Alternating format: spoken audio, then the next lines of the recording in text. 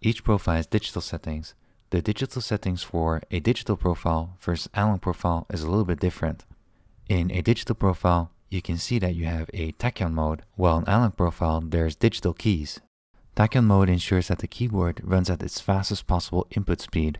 It changes the keyboard scanning rate to 1 millisecond, which is much faster than you would find on a regular keyboard. It comes with one side effect that you can't use RGB effects. This is done to make sure that you have the most optimal input speed.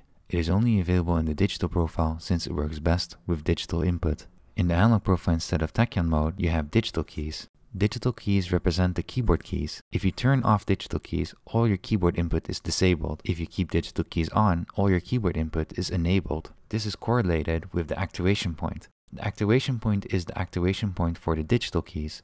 It is not the activation point for the analog input. Analog input is always available over the entire range. The activation point will only change at what point of the key press it will activate the keyboard key.